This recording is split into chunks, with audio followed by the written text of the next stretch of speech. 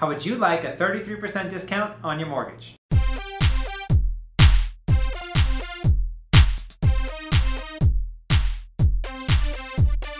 Jeremy Levitt here. This is the Happy Home Buyer number 16, and today I've got Warren Taryle with Taryle Accounting. And I'm extremely happy.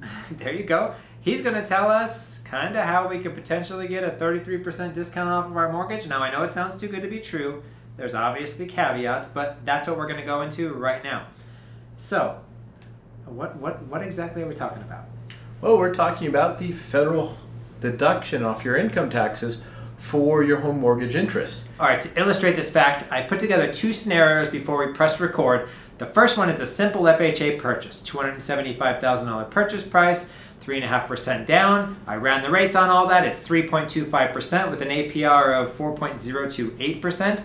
The monthly principal and interest payment on that thing is $1,175, and the monthly FHA mortgage insurance premium is $186. If I do all that math, annualize it over 12 months, we're looking at a total of $10,854 in interest and mortgage insurance, with both of those being deductible, Okay. correct? Correct. Okay. Most of those people are going to be around the 15% tax bracket. Right. Some might be a little bit higher, but you're pretty Exactly. right. So I looked through a few of my FHA. They're right there squarely in the 15% tax bracket in most of those cases. If they were a little bit higher, they probably were buying a higher home, things like that. So you take 15% of that figure and we come up with $1,628. That's, if you annualize it backwards, $136 a month. Now, offsetting the amount you owe the government every single month by $136. I look at that as a positive. Right. And maybe it means you can afford a little bit more than you thought you could. Maybe. If you look at that over the entire year, there you go. That's the more moderate end of things. If you look on the very other end of the spectrum, up towards the maximum amount that's allowable on the interest deduction, we're looking at like a $1.25 million purchase. 20% down puts us right at $1 million. Is $1 million the most that you can write off? You can actually get a little bit higher than that. You can get up to $1.1 million. Okay, how would we do that? By using $100,000 of home equity. So you can use up to $1 million for acquisition or improvements to your home. Mm-hmm. And then you can also do $100,000 home equity, which you can use for anything, including the purchase of the house. Got it. I didn't know that, so I did this right at $1 million. $1 million, the interest rate on that worked out to 3.875. We use the same figures that we do for our weekly apples to apples rate comparison. That's an APR of 3.894%.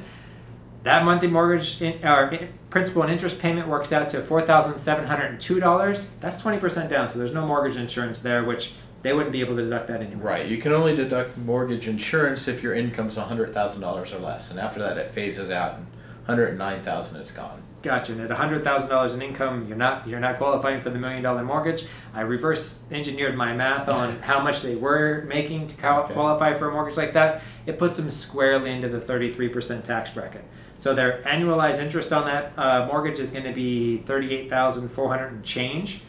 33% of that is $12,683, and if you average that out over 12 months, you're looking at $1,057 per month in savings. So that's 1/3 of their principal and interest payment. Right. That's how you say it. And that's significant. That is significant. And you can do this for more than one house too.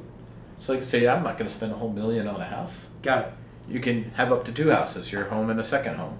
Just one home and a second home? They couldn't have this third second home to head it all up? Only 2. You only get a choice between 2. Now, you can switch. If you had 3 houses, for example, you can switch which ones you're using every year. You don't have to stick with that, but probably choose the 2 with the highest mortgages?